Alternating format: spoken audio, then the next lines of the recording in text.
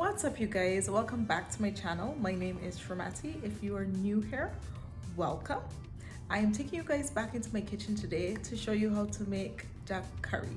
This is a recipe that has passed down from generation to generation in my family. My mother is Indian, so I've been eating a lot of curry in my lifetime. This video is going to be a voiceover, so I hope you guys like those types of videos. If you want to see this recipe, I would love to share it with you guys. So thumbs up this video at the end if you like what you see.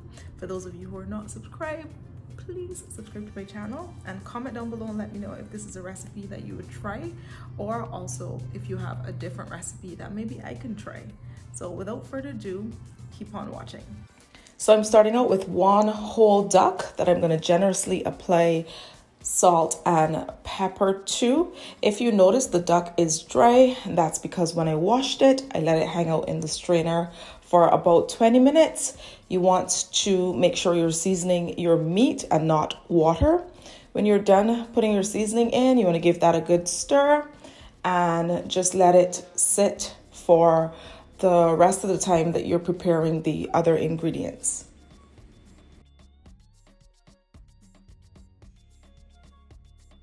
Next, we're going to go on to the paste. We're starting with 1 teaspoon of curry powder and another teaspoon of curry powder. So two teaspoons of curry powder, 1 teaspoon of jeera, and 1 teaspoon of masala.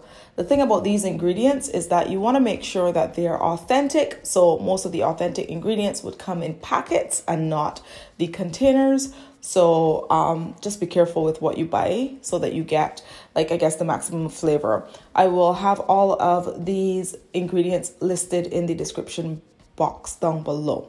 We're adding some water now and turning this into a paste. About 1/3 cup of water, and you know, it's not looking like the most interesting thing right now, but sometimes it starts like this. You're gonna rest this one side and go in with all the ingredients now that you have to chop.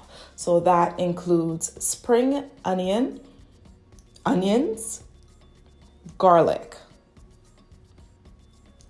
You can chop these however you feel like. I just like to, you know, be a little bit more strategic with my chopping. You're also adding cinnamon, thyme, and 1 Scotch bonnet pepper. Oh, don't let me forget the bay leaf.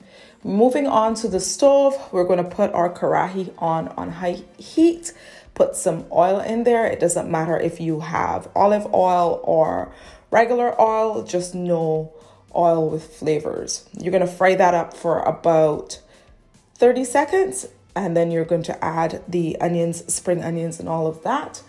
And then on top of that, you're going to add the star of the day, the duck. Moving on, you're going to put some green seasoning in there and stir it. Give it a really, really good stir.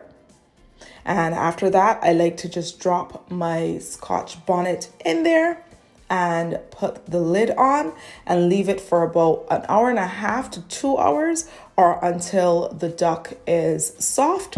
At this point, you want to reduce the heat on it to about half, so medium heat.